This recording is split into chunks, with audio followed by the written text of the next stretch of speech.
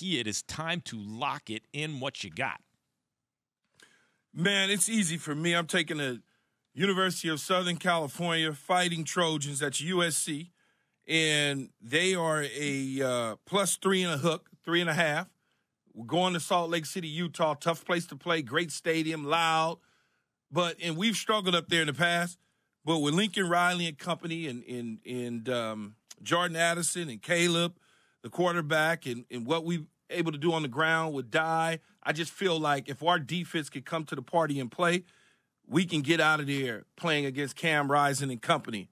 They got a young corner, a great young corner in Clark, but I want to see him against our receivers and see what he's capable of doing. I think we got something special at USC. Harry Douglas thinks something different. Ooh, that song. Ooh, listen to that. Let me just let it play. Turn that up a little bit, man. Ooh. It's the best. That's the best. That's the best in the country, man. It's pretty good. Come on, it's pretty good, Harry. That's pretty good. Especially when we're rolling, like when we are doing what we're doing right now, there's not a better fight song in the country, man. Not a better one. Hey, Harry, we are presented by Progressive Insurance. What do you think about what Key just had to say? Well, the thing about USC, and I do love their quarterback, Addison, Mario Williams, who transferred over from Oklahoma. The thing about me, defensively, can they get the stops that Key just mentioned against Cameron Rising and Tavion Thomas, the running back and the quarterback of Utah? The thing that I definitely will give y'all an edge over Utah, Key, is that the quarterback position.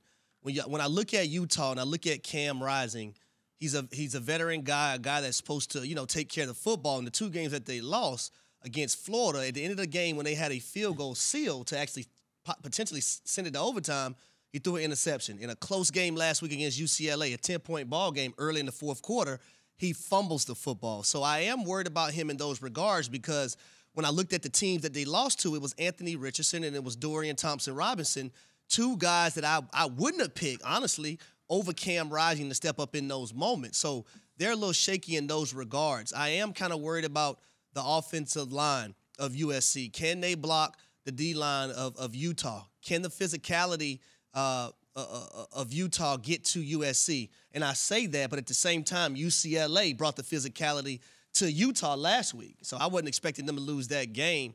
But I think this is going to be a good one. I do believe Utah's gonna pull this one out. When I look at USC, they played Oregon State. They lost 7. They won 17. Man, I can't listen to this dude. Man, get this dude off the air. Just relax, Key. I mean, we understand you went to USC. But y'all lost to Oregon State. I can't have you telling me we gonna lose. He's not an interested party, Key. No. He's not an. You are an interested party. I'm just talking about the game, Key. Yeah. So when y'all struggled with Oregon State and won 17-14, and Oregon State had 4 turnovers. I will tell anybody going to Corvallis, Oregon, as I said many times over at Max knows this prior to the game, we could lose this game because of the environment, for whatever it's worth. Going to Corvallis, you drive down this road, it's dark, there's trees, and all of a sudden the stadium appears. No, we're in Utah, which is a tough place to play. Okay, another tough place. But we've gone to Utah and team. We've won. We have a better, but I understand that.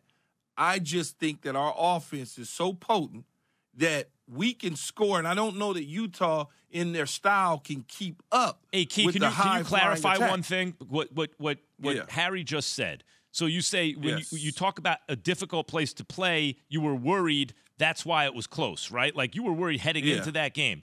And then you say another difficult place to play, and Harry's point is against a better team. How do you respond to that? I don't know that Utah is a better team than Oregon State. Oregon State at the time that we played them, they were undefeated at the time we played them, I believe. I think they were 4-0 as well. So I wouldn't say that Oregon State is a less opponent than Utah. They both are going to play USC tough.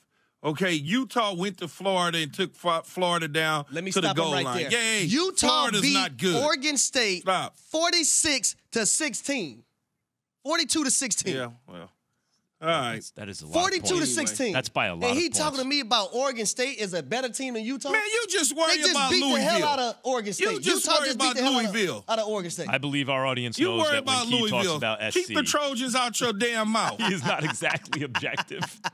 One of the greatest players in the history of one of the greatest programs in the history of college football. Key is not exactly objective. I got this dude. This dude ain't never even been on our campus. We were supposed to actually potentially go to take College Game Day to Utah, but Utah lost last week. It would have been perfect if I could have had Keyshawn Johnson, Mr. Give Me the Damn Football himself, right there. So you've been hanging around. You've been hanging around and talk crazy to him. Harry, you've been hanging around them people. When you start talking about Mr. Give Me the Damn Ball, all that, you've been hanging around them folks. You've been hanging around them people now. All-State Mayhem moment, Harry Douglas. Your favorite moment so far from being on the road for Countdown to Game Day Live? App State. The atmosphere, the environment. They were there staying the night. They were camping out. When we go to places, that was after they beat A&M, huh? Right after they beat Texas A&M. Y'all went the next week. Yep. Yeah. Went the following week. But the fans, the atmosphere was crazy, man. And I love environments like that. We just went to Kansas last weekend, a place that we went to for the first time. The environments, the atmosphere, and you could tell they really appreciate having College Game Day being there. This mayhem moment is brought to you by Allstate. Switch to Allstate and save and get protected from this year's mayhem. How good of a chance does Tennessee have at beating Alabama tomorrow, Key? We got about 30 seconds. Is Bryce Young playing? That's the whole question. Well, if he's not playing, no. They don't have a chance. Even if Bryce plays, you say yes, Harry? Yeah, because I don't look at the receivers for Alabama. They haven't stepped up to their best potential. Oh, you're saying even if Bryce plays, you still don't? I still like Tennessee. Wires crossed. Still like the Vols. I still do. Look at that. How the mighty have fallen.